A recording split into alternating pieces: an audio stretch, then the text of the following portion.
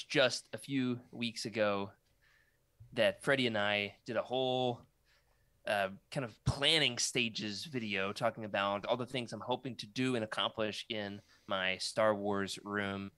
Then I moved in to the new house, and the bonus room upstairs was like the least important in terms of like trying to get the house livable.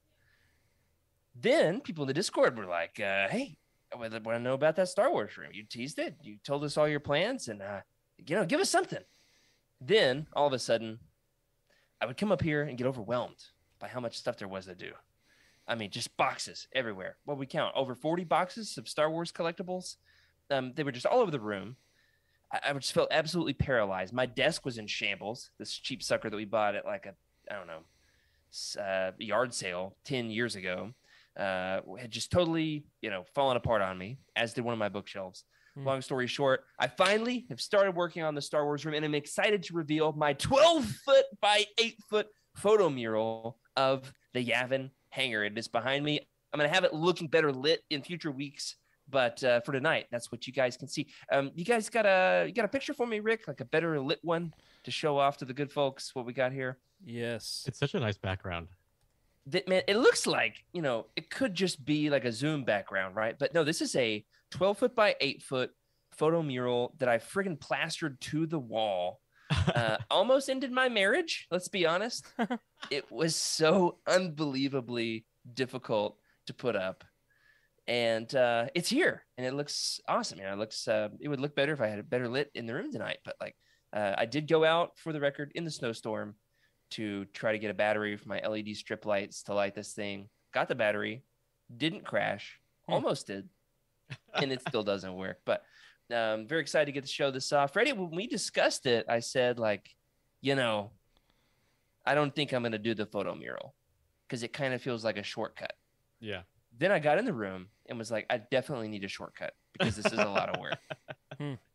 It's amazing that I would love to do that on my wall. I feel like there's enough space there. I might be able to get Han and Carbonite, or ooh, that'd be sick. Or like a portal to like the Millennium Falcon. Oh, like a. No, I'll tell you this much. I'll send you a link to the website. Komar is the name of the company. They've got like 100 Star Wars photo murals. Oh man. There's some really cool ones. My daughter said when she saw how many there were, I was going through on the website. She looked at me and she said, "Dad, you could collect these." Oh. She said you could put them on your other walls. And I was like, I do like to collect things. My wife was like, "No, I am not helping you with another one of these." What's that, Freddie?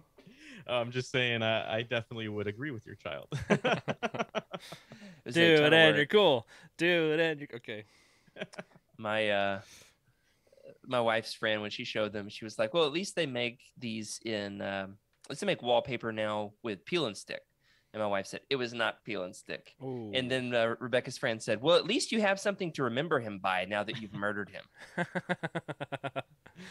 But perfect. I have a fun announcement concerning the photo mural, concerning the Star Wars room, and that is tomorrow, launching for our $10 and up patrons. Tomorrow, we have a 10-ish minute video chronicling the painting and all the trials involved, as well as the assembly of the Star Wars mural going up on Patreon tomorrow, that I am very excited to get to share with the world. There's a couple of twists and turns along the way. I'm going to give a big shout out to our buddy Nathan, who's been on the show for Jedi Academy Roundtable, right?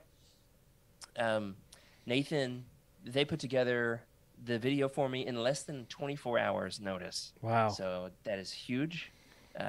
Huge shout out to Nathan. Do have a great question here in the chat. Is that R2 to scale? That'd be a no. It's not just, it is tiny. It's this big, but I'm trying to put it in the room just right where it kind of looks like, it kind of looks like it could fit.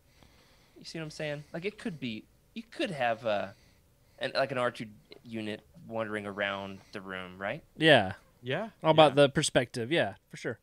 Yeah. I'm going to even assemble some of those crates to put over in the corner. Oh, like those, yeah. Where it looks like they're kind of coming out of the room. That's where I'm going to stash the stuff that doesn't fit on my shelves. Nice. This is Yes. gonna be like the volume in your house. You know what the volume is? Yeah. That new filmmaking tool they're using for everything now, Mandalorian and stuff. But that'd be awesome, where you can have some practical and printed graphics. Man, that's cool. Exciting. Got a lot I of like fun that. stuff planned for the room. This was one thing I wanted to go ahead and get done because we're having new carpets put in. Previous owners had a dog, also an indoor rabbit. So the whole house kind of got that wild animal smell. So, we're redoing all the carpets. My thought was, if I get all the painting done, any drips, they're just going to go.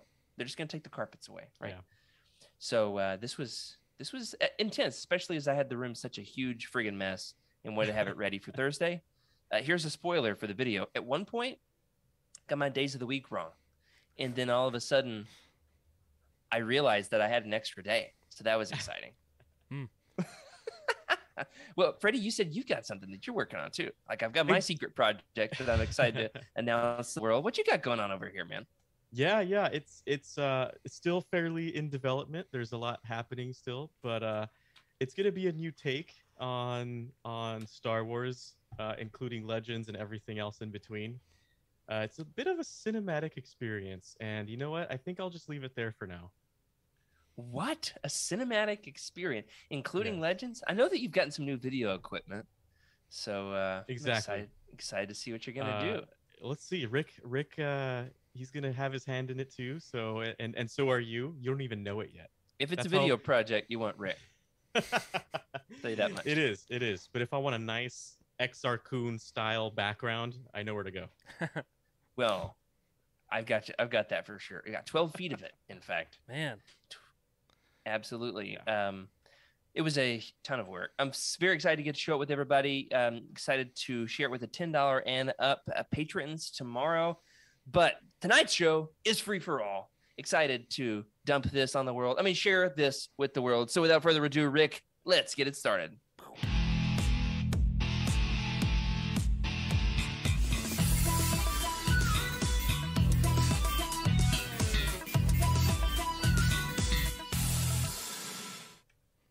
Hello, everybody, and welcome to Legends Lookback, proudly part of the Utini Podcast Network, a Star Wars books podcast that we're trying to format into a holocron, where we celebrate our rich EU history as well as dive into lesser-known Star Wars classics. I'm your host, Jared Mays, and I'm joined tonight by my legendary co-hosts, Emily Daybeck. Wait, hold up. Emily, are you there? For our audio-only listeners right now, what we have coming to us from the sands of Tatooine, Emily is actually on vacation, so she is not here with us. She did, however, send us the spectacular photo earlier. What was the name of the place, guys, that she's at? Did she tell us? I'm not so entirely self-absorbed sure. that she gave us an answer and I forgot it. She It mentioned it looks like briefly. Yuma. It looks like Yuma. It looks like dunes for sure. Definitely the dunes. It looks like she could be standing right on top of the Sarlacc pit, doesn't it?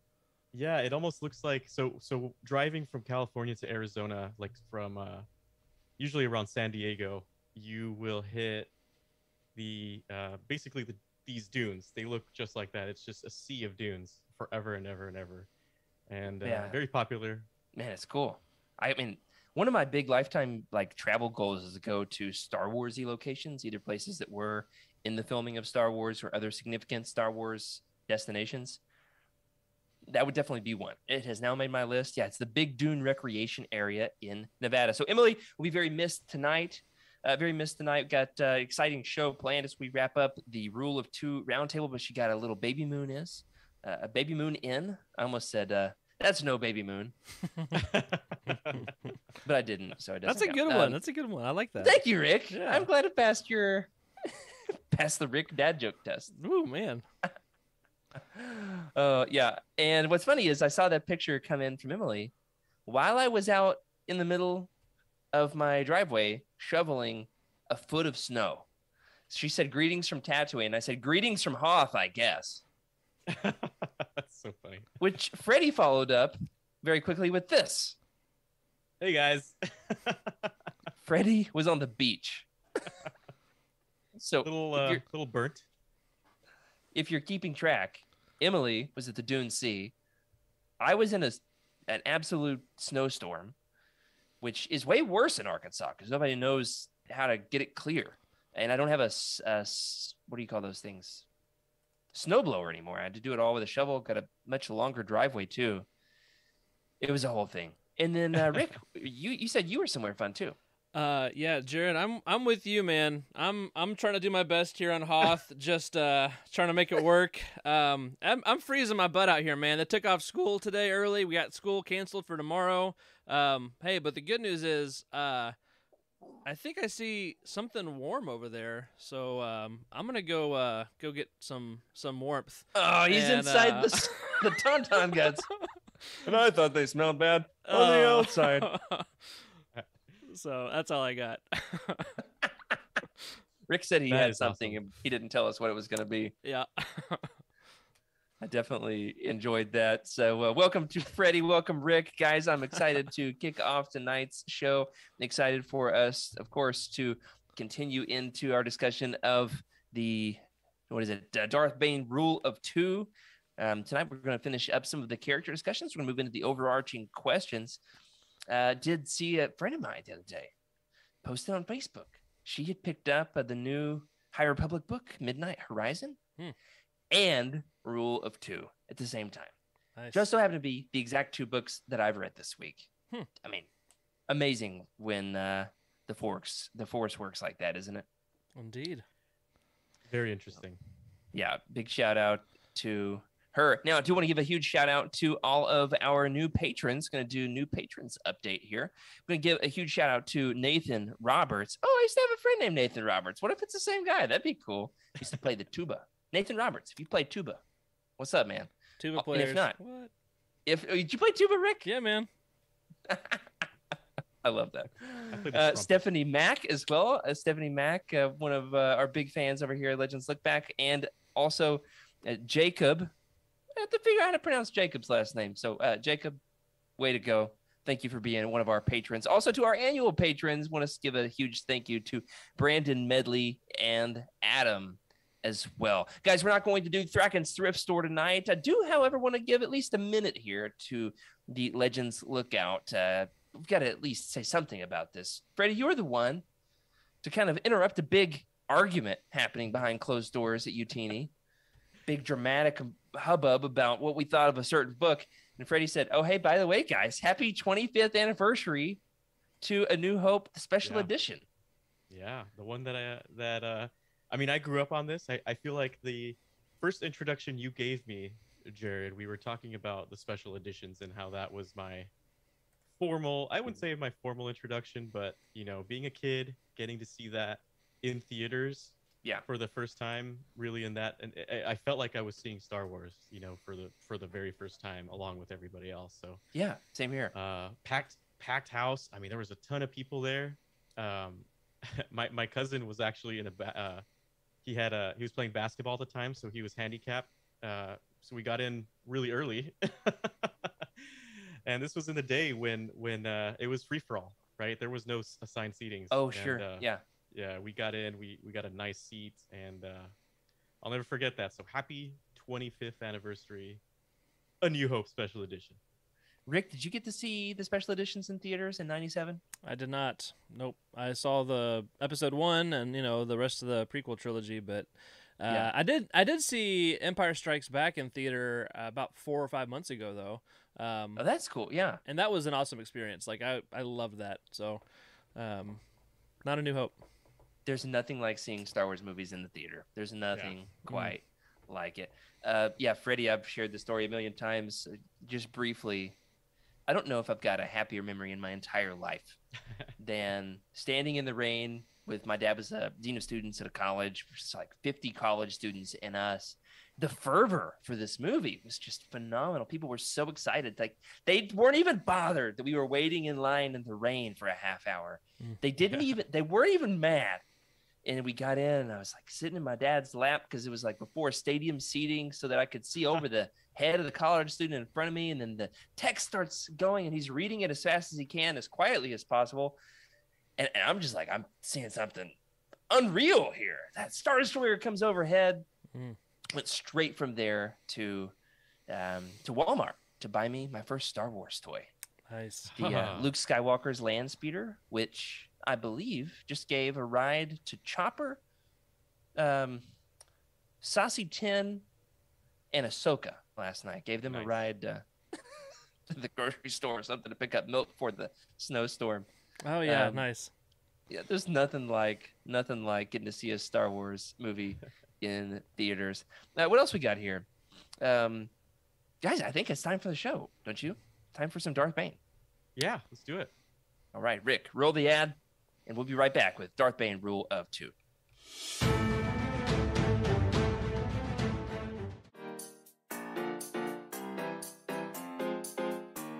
It's what Jimmy McGinty says Shane Charles Falco needs. is absolutely calling!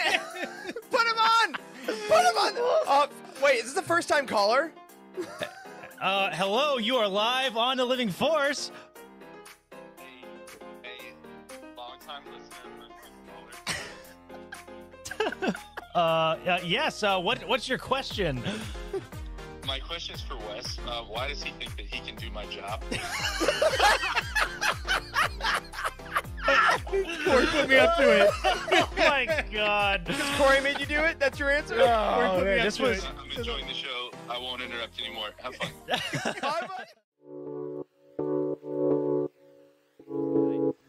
How canon is Darth Bane? Obviously, he is samurai body voiced by Mark Hamill since season 6 of the Clone Wars, and they reference Bane's order and all that. You created the rule of 2, but he was the worst Yoda I've ever done. I'm getting tired. It's been a long week. Is that what that was? I thought you were having a voice moment. Yeah. I didn't even get the word structure right. Oh man. Edit that in post, Rick. How canon? You put this image in my head of Piet just whipping out an Uno reverse card and slapping it down. Bam! Take that. Yeah, Vader does not play Uno though, so I don't think that would be a wise long-term discussion. He doesn't have the patience for it. He just force chokes everybody. Exactly.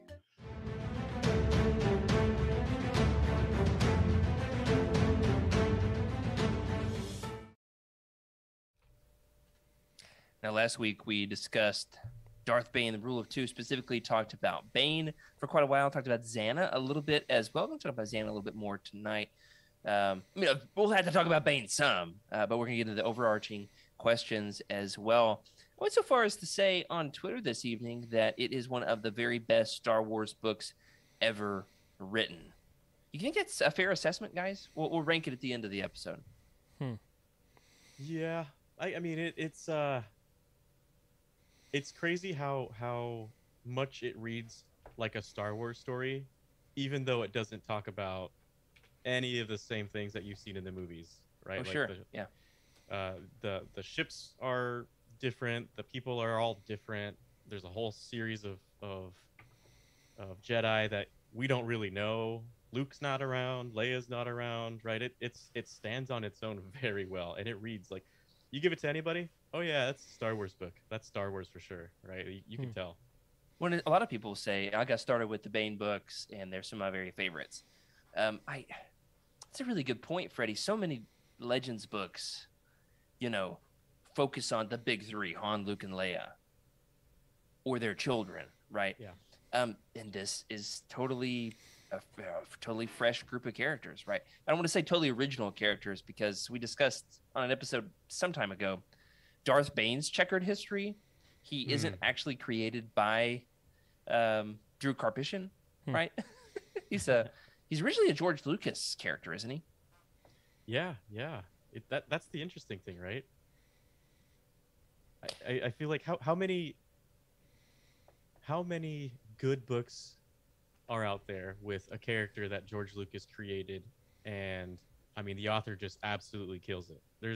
I feel like some of the original Legends books, there's some Leia impersonations, I'll call them, that don't quite stack up.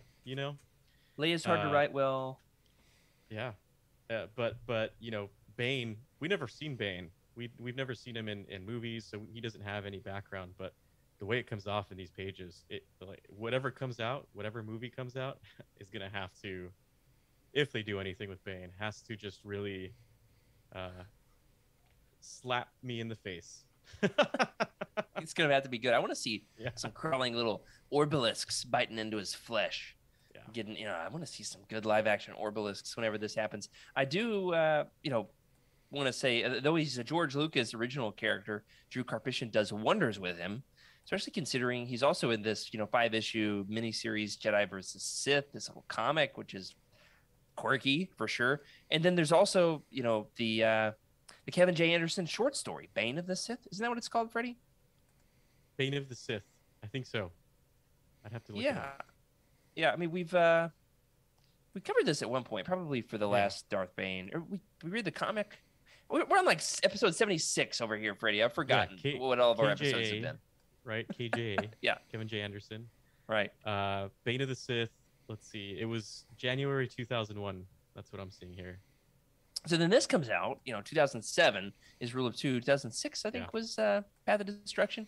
So this book came out in 2007, covering a George Lucas character who was also first written in a comic and then a short story, and now is on book 2 of a trilogy that are some of the very best Star Wars books ever written.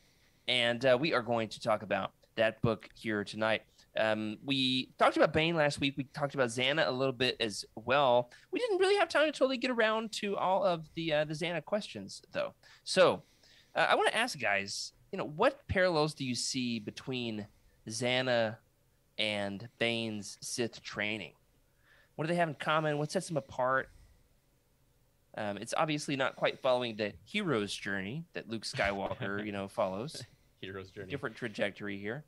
Well, I mean, Rick, I'll let you take this one because I'm still formulating a little bit of Xana's in my head. Bane's, I feel like we have a good idea of. Yeah. So I guess both of them have, the Sith flair, a bit of cruelty, a bit of learning through failure and the harshest way possible. But Xana, she really didn't get any help. I feel like Bane at the what's it called? The Sith's Lord Khan's Academy or whatever he called it. Yeah, Korriban. Korriban, yeah, that it was, it was weak, and that was Bane learned to despise that version of Sith training, and so he made a lot of changes for Xana. And so, yeah, there's some things that, Bane still goes over with Xana. I almost said Hannah. Just kind of had that. I almost did too. Thanks, Emily. Yeah. And so it's, I think they're probably more different than similar in my mind. Yeah, that's a good point. Yeah. So, okay, let's go to Bane, right? Let's go to his instruction. Bane's training is very much seeking knowledge. Even when he was being trained by the Sith, but there's the kicker. Bane was taught by other Sith, right? So he has a full understanding of the different spectrums of the Force, and so does Xana, right? Xana also has an idea of the good, the gray area, and the dark side. Personally, I feel like that's how they are similar, because they understand the varying aspects of what the Force does to a certain group, right? So like the Sith is not banding together and making everybody equal, right? But if that's not the Sith, then where does it fall? Probably a little closer towards the Jedi, right? Like towards the grayer side. It's still dark. They're still pretty dark, but they're leaping out of pure darkness, which is what Bane wants, right? He wants the pure Sith thing, and Xana, where they differ is Xana is very much focused on following this guy and protecting this guy, where Bane didn't really do that, right? He didn't protect anybody but himself. So it's you can kind of see a huge difference, but there's definitely some similarities. You make a good point there, that Bane takes out all the other Sith, and Xana protects Bane, saves him. She's learning from a Sith. he learned from Darth Revan's holocron, and also the other, Cordis and Yeah. Kasim. Yeah, man, what great characters in these books! It's phenomenal. Each one is so distinct and Seriously. unique. I would say the big difference for me is that they both have family as part of their lives in a key way. For Bane, he was abused by his father and then murdered his father. Good point. Yeah. But for Xana, she actually had kind of a healthy childhood. I mean, I was close with her. What for Star Wars? Cousin Isn't it? slash brother. There was a little group of them. You got to read the comic. So there's a little group of them. There's 3 or 4. Tomcat, Rain. Who are the other ones? Bug. Bug was the one that met his unfortunate end, I believe. Right. And then I can't recall the last one. So then the childhood trauma involving family is what propels them into the dark path. Yeah. In some form or fashion. And then, of course, in this book, Xana's childhood relationships come back into play in a big way, which really leads me to the next question. Is early in the story, they discover that her childhood, best friend, her cousin, Tomcat, in this book, they, give him his real name again to make it a little less goofy, like the 2001 comic. They shift from Tomcat to Darovit. Darovit, which sounds like a Star Wars swear word, doesn't it? Yeah, it does. Yeah, it does. Darovit is still alive, and he sees her, and she's hanging out with this big, dark, and brooding man, and he's like, "What are you doing? I can't believe you're alive. I'm so glad." And Bane says, "Kill her," and she says, "There'll be no purpose. Kill him, and there's no purpose in his death." So she explodes his hand? Explodes? Yeah. Did she explode something that made his hand explode? I think she used the Force to make his hand explode, which is terrifying. Yeah. It's someone asked me recently, Darth Bane, is it like can my kid read Darth Bane? And kid's like about 10 years old, and I sat and I was thinking, you know what, this is a very very intense experience. I'd say wait till like 15. Yeah. I read it at 15 on the beach. I feel like you gotta read it with the lights on. Read it in the daytime. You gotta beat the yin and the yang, right? You need a lot of good energy to read this book. Yeah, it's like if I'm gonna watch a horror movie, I do it during the day on a small screen with the lights on, surrounded by loved ones. And I take lots of breaks for snacks. Yeah. That's the only way I can do a horror movie. Yeah, I worked out to this audiobook. It was intense. It would get your adrenaline going. For sure. I remember I was running to the Pazant game from book 1. Okay. That's all I have to say about that. I don't know where I was going with that. Ultra marathon. I remember thinking, like, this one scene is taking my entire 3-mile run. I cannot believe how long they were playing cards. But it was intense. Definitely, I was riveted. Definitely riveted. Now, here's the question, though. Obviously, the childhood trauma is a big part. Their relationships, big part of what makes both Zane, I did it again, Bane and Xana Sith in their own unique way. But should she have killed Darovit back on Rusan? Him being alive ends up coming into play in a huge way later in the book. Yeah. Do you think it would have helped her become a better Sith? Do you think he was necessary to keep alive? Was it the Force keeping him alive? At the time, I remember thinking, oh, that was kind of a sign of weakness that she didn't take him out. This is an interesting thing, right? Because, if you haven't read towards the end yet, or if you don't know what's going on, then, we won't spoil it, of course. But it really begs the question, like, what was, her excuse at the very beginning was it was unnecessary. We didn't need to dispatch this guy's life. And really, there was a lot of reason to do that, right? I mean, no one should know that Bane exists. At least no one who's going to be as credible as this guy. This guy's pretty credible. I mean, he knows. He's like the first connection of knowing the Sith.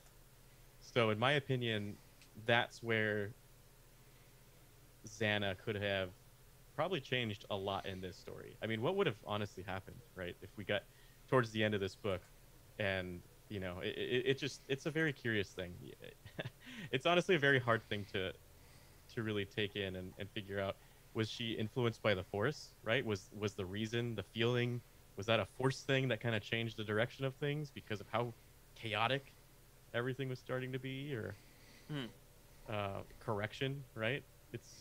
There's a lot of things that play into it. It's crazy. Yeah, what do you think, Rick? Yeah, similar to a lot of what Freddie said.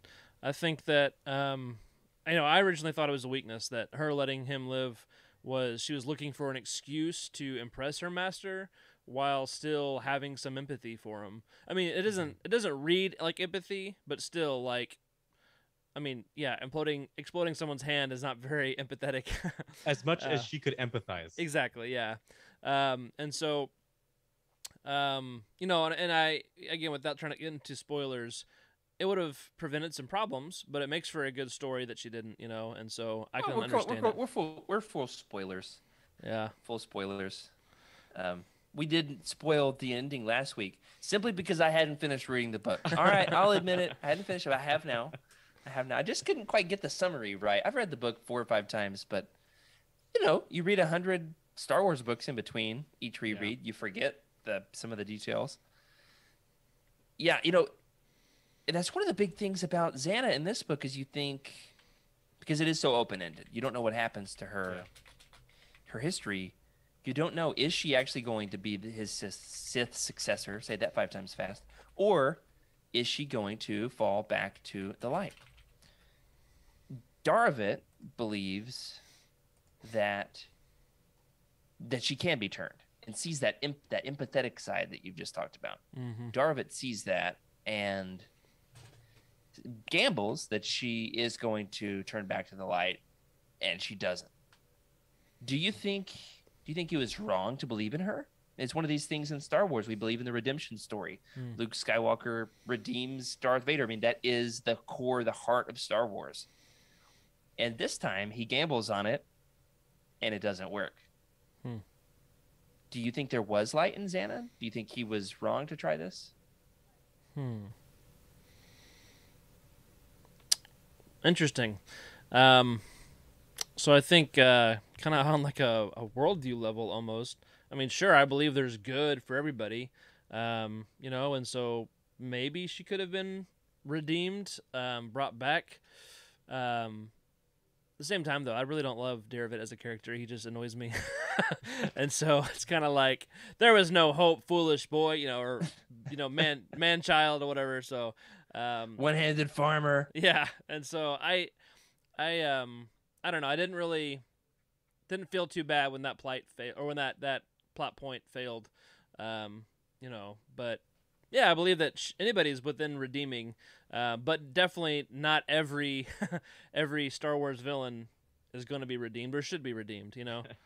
So yeah, that's a good point. That's a very good point. Why should we redeem some of these villains? Like, how often does redeeming actually happen? Right? It keeps things a little spicy, and I mean, there's a lot of evil in the galaxy that's about to happen, right? And that's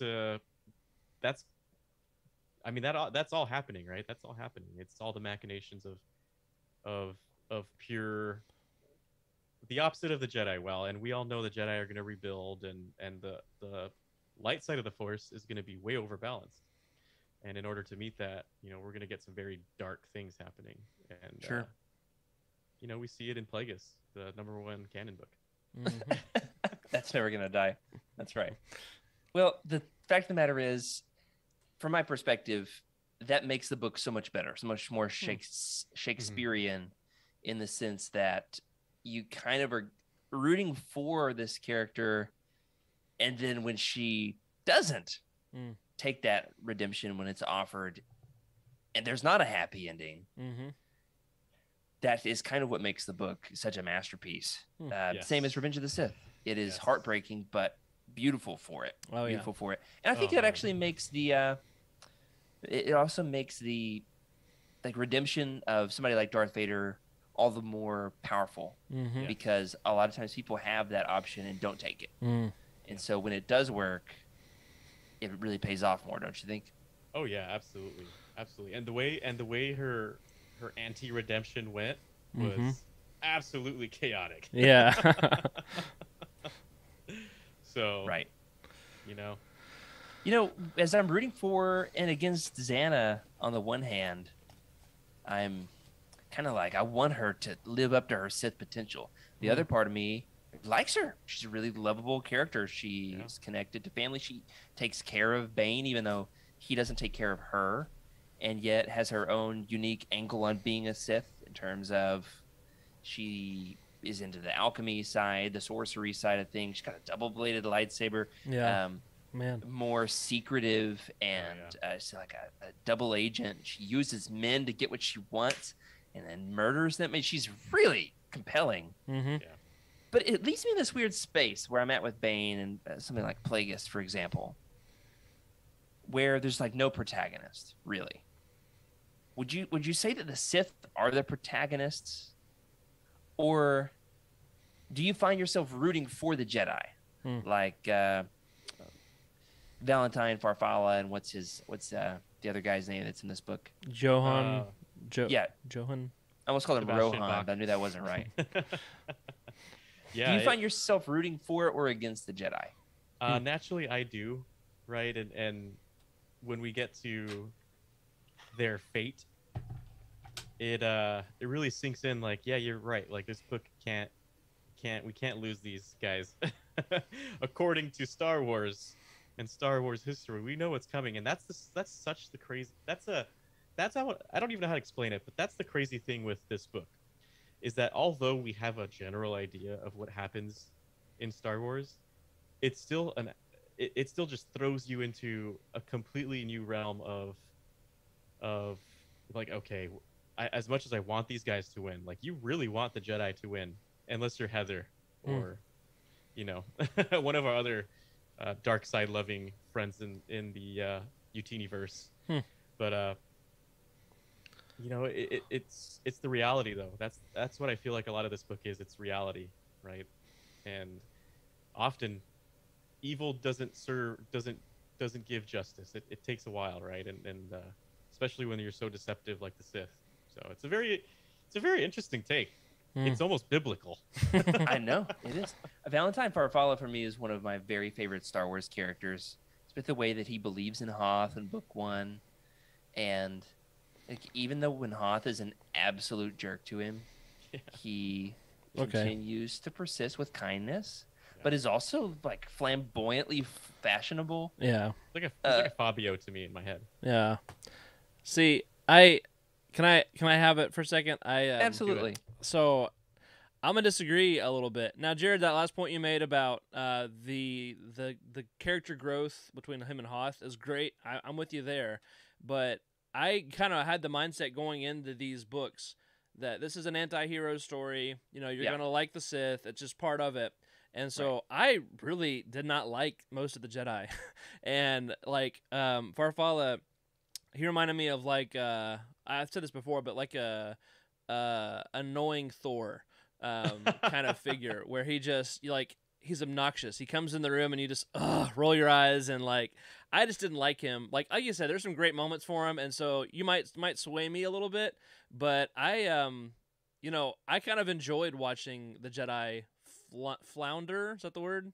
Sure. And so I enjoyed it. It was very different, a different take, different perspective. But it could just be because I had that mindset going in of everything is inverted. So I don't know. The crazy thing, Rick, is during the fight with the Jedi, I was doing some squats.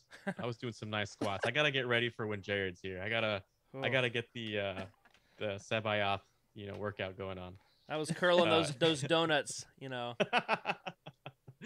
So I was listening to that whole fight when I was working out, and there was a second in my life where I was like, oh my goodness, I feel like I would want to be a Sith because you're just so powerful. Because you see the Jedi, right? And there's battle meditation, and there's battle meditation. There's an Ithorian who is absolutely the strongest person in the entire fight because he's sitting in a corner using the very best superpower in all of the EU, battle meditation. Yes, an Ithorian doing battle meditation. Man. Yep.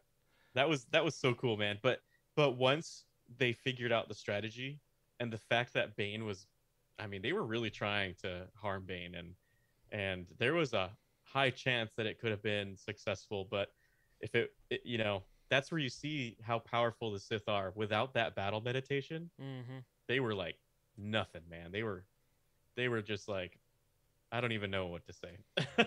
Yeah, it's over quickly. Pathetic. Yeah. It is absolutely one of the best lightsaber battles ever written in all of the EU. Oh, totally. Definitely. I'll go out on a limb Definitely. and say the final battle in Rule of Two is one of the top 5 very best lightsaber battles ever written. Yeah. Definitely the most memorable scene in the whole trilogy for me. Yep. Oh, most memorable in the whole trilogy. Other than the very last chapter of the trilogy, but yeah. But yeah, it's very, very good writing and just good story. Totally. Not the Pazak game? I mean, that was good too. It was really fun. I enjoyed it. I mean, it even in the audiobook, like I just don't get it, but it can really just suck you in, and you're just listening to this whole thing happen, and you're seeing it, which is nuts, right? Like the fact that you can visualize it. So, you know, I'm thinking maybe one of these Patreon exclusives, we're gonna read you some passages of Bane. Oh man. Oh, I want to be the Ithorian. Okay. Please. Can I make your voices and be the translator for you? Oh, that would be cool. There's a bunch of us at UTN who love Ithorian and Ithorians. Andrew and Corey and me in particular. In KOTOR, the fact that there's so many conversations where you can't skip it, and they just talk out of both sides of their faces, and they go on and on and on and on and on and on and on, and I just sit there like, yeah, no big deal. This is normal. And then my wife walks in. Funny. She's like, "What are you doing in here?" I'm like, "Oh yeah, I guess that sounds weird to somebody who's not immersed in this stuff." That's funny. Well, we've talked about the characters. There's so much more we could say. I'm a little bit on the fence on this particular question.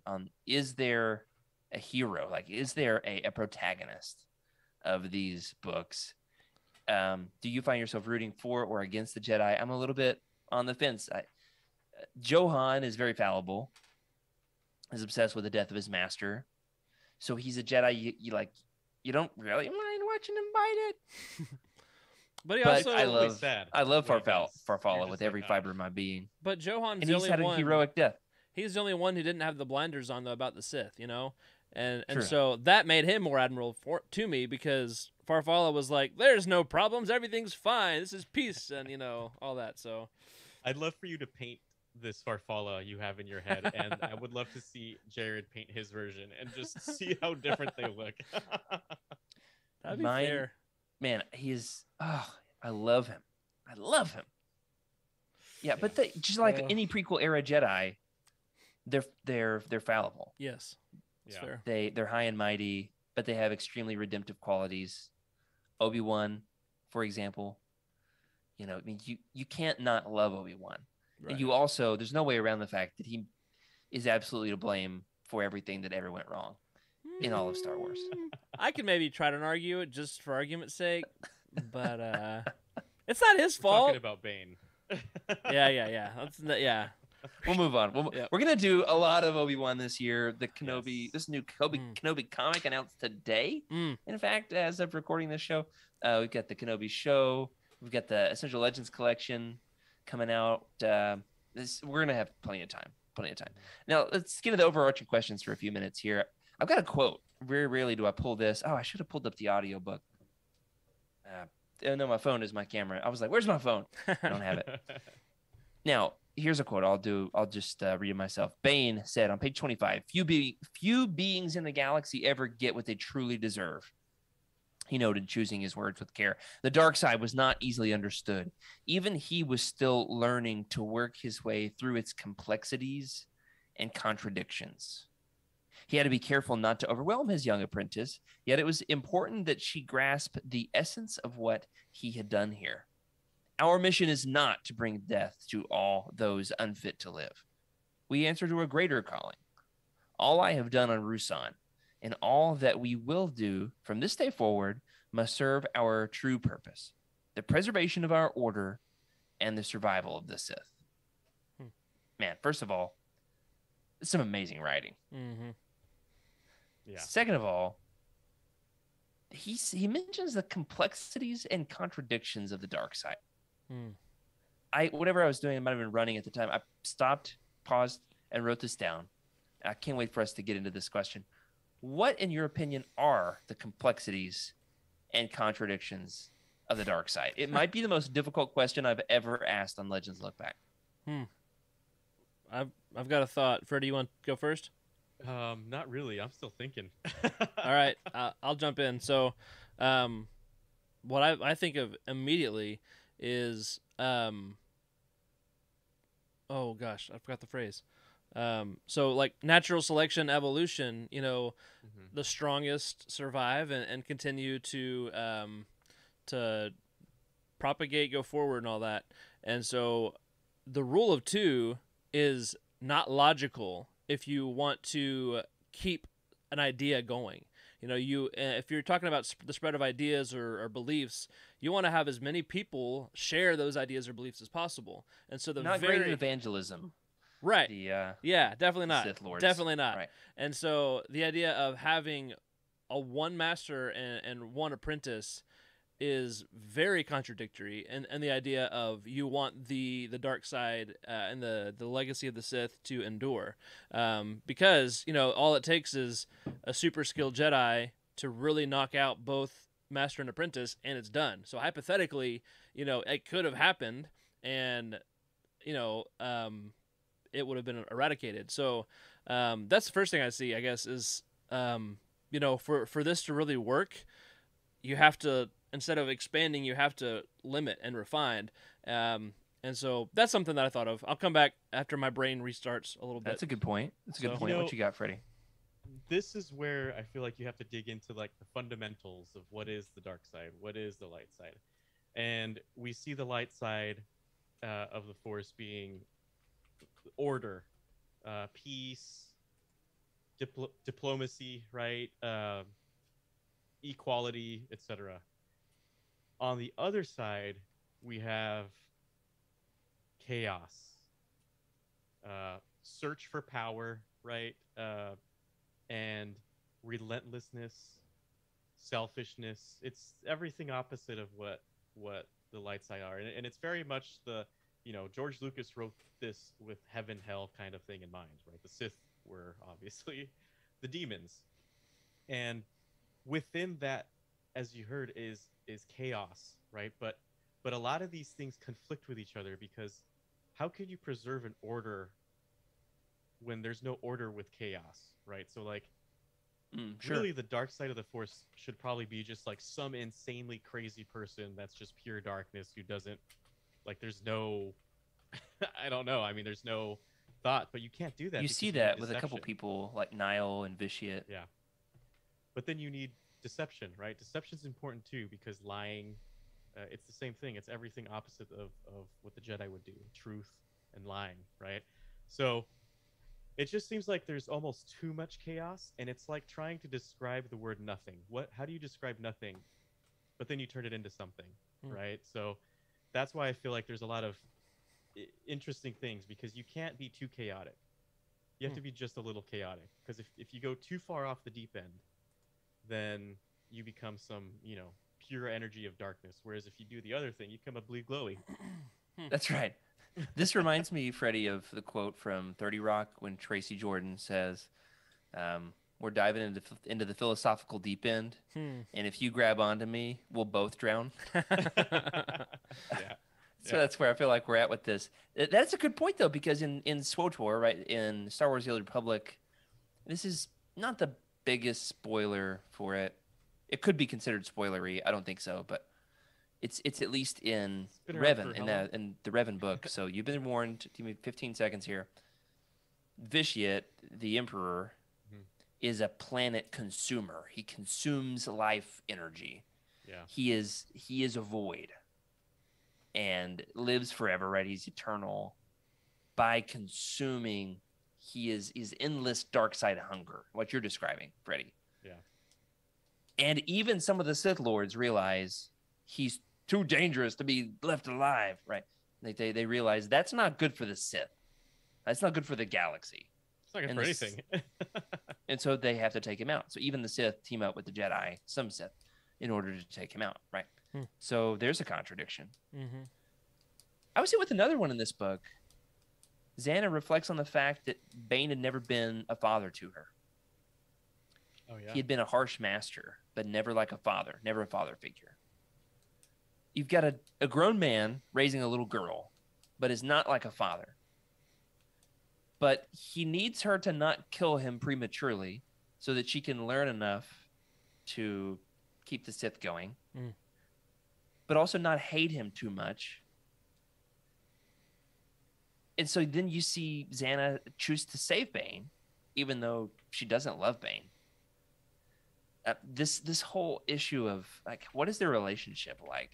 The complexities of their relationship really was throwing me for a loop as I was reading. Mm-hmm. You know, the visual I had in my mind when I pictured them, and it really helped me understand their dynamic, was I don't play God of War, so I apologize in advance if I get these names wrong. But there's, you know, that video game God of War, where is it Kratos? I don't know. Anyway, he's got his son with him, and you kind of go, you play this video game, right? And your son's tagging along, and he's like, you know, kill that deer, right? He's trying to teach him how to hunt, and it's very matter of fact, not so much like, are you okay? It's just like, if you die, you die. You need to learn how to survive. So it's more of like a mentor, if anything, but you know, this person doesn't care about Xana's life. There's so many of these contradictions. I think, like, Yeah. why would she respect him enough to follow his crazy rule that he just invented? Mm-hmm. Well, yeah. When the entire point of the dark side is like, take shortcuts and achieve power at any means necessary, but she's not allowed to team up with anybody to overthrow him. She has to do it by herself. Yeah. So why wouldn't she take the shortcut when that's the entire point of the Sith? Can I Yeah. ramble a little bit more about the Force philosophy? Yeah, so y'all got me thinking. This is a great question. You know, I think going back to the way George Lucas set up Star Wars in the universe, he drew from a lot of like Eastern philosophy and religion, you know, Taoism, the yin yang of two good and evil in balance. And I think in Star Wars and, you know, maybe in our world too, that maybe that's a false dichotomy where neither of those are the right option. You know, we see by the sequel trilogy and also in Legends, but how the Jedi Order is flawed and it fails, and it ultimately does not measure up. I think the same is true with you know, the Sith. And so on a larger philosophical scale, like, neither of them really understand the Force. They're just attempting to make sense of it and make a way that it's understandable. I have the Jedi and the Sith code pulled up in here, and you know, they have very different paths that they take, but they both arrive, you know, as an understanding of the Force. And so I think they just misunderstand the Force, but they have to stick to their worldview or their way of making sense of it. But I think that they're wrong, that there's a third option or, you know, a different option that hasn't been in the mainstream story of Star Wars yet, that maybe we'll see in some of the new stuff. That's really interesting. Rick, do you remember from college the parable of the blind men and the elephant? Oh, you ever heard this one, Freddie? No, I haven't. This is my favorite little parable. I tell this thing all the time. Go for it. The Six Men of Indostan. It's a 19th century poem by William Godfrey Sachs, but it's older than the poem. The poem is perfect. You look it up. The blind men of Indostan, the Six Men of Indostan. The idea is there's six blind men all grasping at an elephant, making conclusions about what the elephant is. Yes. So one touches the tail and says, I know, an elephant is like a rope. Another touches the ear and says the elephant is like a fan. One touches the side of the elephant and says an elephant is like a wall, right? So forth and so on. They each reach logical conclusions based on the part of the elephant they have access to, but they're blind. They can't see the bigger picture. They get so cemented on their conclusion that they don't feel around for more of the elephant either. And people use that about religion. Now, I, as a Christian, my perspective on it, you're welcome to disagree with me. I won't be mad. My perspective is that we're not just grasping around in the dark. I believe in divine revelation, that God has turned the lights on and has revealed himself. Now, we don't have to get into that to any more detail other than to say, with Star Wars, I think it works really well. With Star Wars, I think it works really well that the Jedi and the Sith are both just grasping around in the dark. Yeah. And they're both touching opposite parts of the elephant. Yeah. And they can't meet in the middle.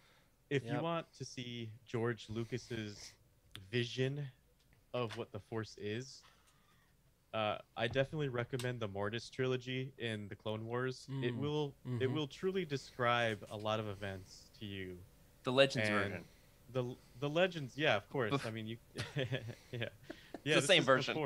This is exactly. The Mortis trilogy teaches you a lot about what, like, basically what happens in the environment, right? Like the Force, how it's transformed. It goes into like mythology, which is very interesting. But ultimately, you know, I feel like the strong thing that could really, I guess, keep everything in balance is somebody right in the middle, and that's what Anakin was supposed to be. He was supposed to be the one that wrangles both the light and the dark. But what happened was the dark side of the Force did something and got rid of the light, and that's where the whole diving into the darkness fully wrangled in happened. So looking at it from that aspect, right, like I feel like in order to keep the balance of the Force, you have to be right in the middle. And who did that? Let's start with an R. All the gray Jedi. Oh, Evan. I was about to say Ahsoka, but yeah, I gotcha. Definitely. You know, Revan. We should do a Revan roundtable sometime, like just about the character, not the book. Yeah, I mean, Revan is what a lot of, I would say, especially Bane, right, aspire to be, and it's exactly like your parable. They're just touching one part of the elephant, and Bane sees, and we talked about this during the first book. Bane sees only the Sith part of Revan, doesn't see the whole story. Right. Yeah, like Kylo Ren only sees the Darth Vader side of Anakin Skywalker. It doesn't know the whole story there either. What an episode this is. Man, yeah. We've got Thank you, Rule of Two, for bringing out Philosophy of the Force 101. We got the mural reveal, Emily's in Tatooine. We got elephants, religion, Mortis. Whew, everything. We didn't even get to the bouncers. The goofy little fluff balls that read your mind. Yeah. But I've got one last fun little question before we wrap up the show. Got to have some kind of a goofy little fun game to play when we do some kind of a round table. Here's my question.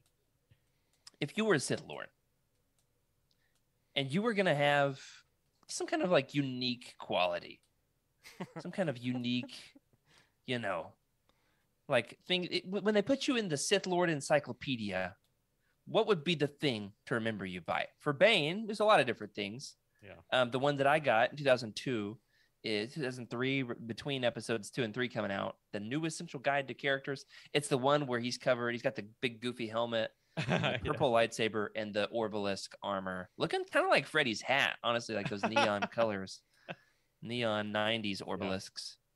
Yeah. What would be your unique, organic, goofy thing that sets you apart? I'd like to think, you know, we could expand the question, narrow the question down to just say, if you were covered in an organic creature for body armor, what would it be?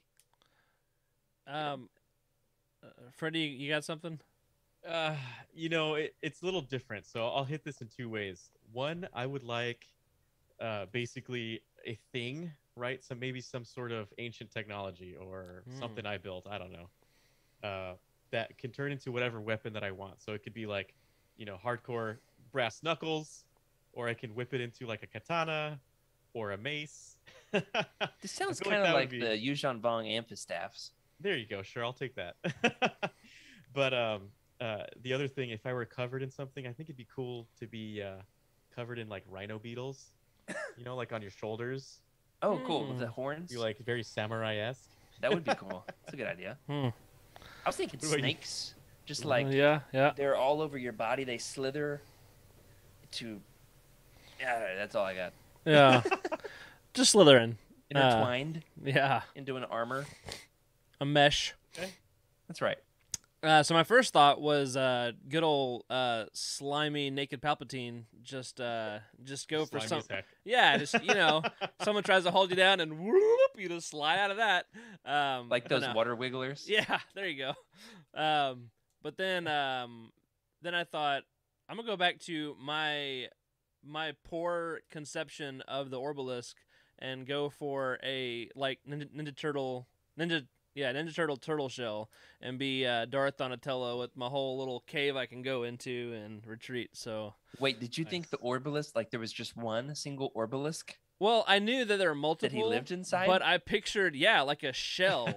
like that's the only way that I can understand like the growing. Like it started as like a plate and then it just expanded and maybe had a couple of them, but like that was my first read. That was my mental image. And so I'm gonna put mine together with yours, and we'll see if this is the number one decision here. We're going to be a Sith Master who can call upon an object that turns him into Donatello or Michelangelo. So you've got the different weapons. There you go. But you've got the shell. Yeah, I like it. I'm pulling the plug on this thing. All right, guys. How would you rate the book? What's your rating? What's your score? We didn't do this last week on accident. So let's do it here now at the end of the round table. This for me might be like a 9.2 or a 9.4, right in there. So we'll split the difference. Call it a 9.3. 9.3, like incredible, over a 9. One of the very best Star Wars books, but it's probably like 9 out of my top 10. Like it's probably toward the bottom of my top 10 Star Wars books ever. Oh man. Okay. And I gave Bane, I gave the first book lower. I gave it lower than that. I don't remember what it is, but just make sure we say it's lower. I think this one's better. Interesting. I really liked the first one because it was very detailed and it was going through the martial arts. I love that part, man. I could have had 2 books of probably just the details of everything he was doing and come up with his workout regimen, whatever that was. It's like a martial artist's dream. I like. There's a lot of training sequences. There is, and the Pazak, for instance, going through that whole scene and being at the table with this book, it was very quick. It was battling, running away, finding things, like on a hunt, on a search. Like he's not encumbered by anything now. He can do whatever he wants, and he's doing it. But at the same time, there's a threat looming, and he also his search for everything. It's a very fast-paced thing, right? It covers a lot of space, a lot of different places. So it's tough for me because I really like that first one and how detailed it was. But man, if you want to work out really hard, this is the book, man. I give this a solid 9. I'm gonna give it a 9, just under. We need a new Patreon show called Getting Fit with Freddie. Ooh. Yep, and then the counter show would be Getting Round with Rick. Getting round. Speaking of which, my wife has been making cinnamon rolls while we're up here. I can smell them wafting up. I can't wait to go down and grab some. What you got, Rick? So, okay, I'm terrible at rating, so I have no clue what I rated for the first book. And, no, me neither. Honestly, this book didn't wow me as much on my second read through as it did my first. It's still an incredible book, but I think in my head I'd built up higher expectations for it, and so I think I'll feel better once I finish the whole trilogy and kind of complete the story. So I'm gonna give it an 8.5. Still an incredible book, but wasn't as good on the second read through for me. That's fair. That's absolutely fair. We've got to read it a third time. There you and go. See how it does. Yeah. That's the way it goes, right? Absolutely. That's the way it goes. Well, that does it for this week. Thanks, guys, for being here. And looking forward to having Emily back here with us very soon. We've got a lot of more fun content headed your way in the weeks to come. Want to especially plug the new Patreon show coming out tomorrow. I've seen the early footage of it, and I'm really excited to share this with the world. So want to give everybody, you just have to be a $10 patron for 1 month to get the access. You might want to be a Patreon subscriber for longer than that, but I do want to get a chance to share this with the world. Coming out tomorrow, which is February 4th, 2022 on Eugeni's Patreon. Gonna do, what are we calling it? The Yavin Base Build. Nice. Episode 1. Yavin Base Build episode 1. Coming up next week on Legends Look Back right here at 9:30 p.m. Eastern, 8:30 Central on youtubes.com/Utini. We've got our Valentine's Spectacular, the legendary Love Lives. I'm very excited to get to share that with all of you. I want to give a special thank you to our patrons. As we said earlier at the top of the show, the new patrons. Do want to also say a special thank you to Patrick Ortiz, Carl Sander, OK Indar, and JG Kars on our Jedi High Council, as well as Elizabeth Cloutier, Sally and Chris Eilerson, Freddie C. Freddie C, Earl Q, and Matt Billington on our Alliance High Command for their amazing support. We want to remind everybody to remember to sub to the channel and leave us a review in your podcast platform of choice. If you're digging the show, it might just help somebody else learn to dig it too. If you'd like your thoughts right on the show, you can email us at legendslookback@utini.com. You can send a message in the Legends Look Back Discord channel. You can, of course, leave a comment on this episode on YouTube. Find us on Twitter at Legends Look Back. Emily is at Darth Dayback. I am at Jared Q. Mays. Freddie at Wake Up Freddy. And Rick at Rick_Grace. If you're looking to buy some of these books, such as Darth Bane, Rule of Two, with that beautiful Simon Goynard cover, you can go on over to utini.com, click the book profile, and from there, click the Amazon link, and you can go on over, and it gives us, like 4% to help keep the lights on. If you like the book after reading it, you can leave us a review there, too. We'd love to know what you think. Remember, everybody, keep the Utini fan code and be a force for positivity in the fandom. May the force be with you.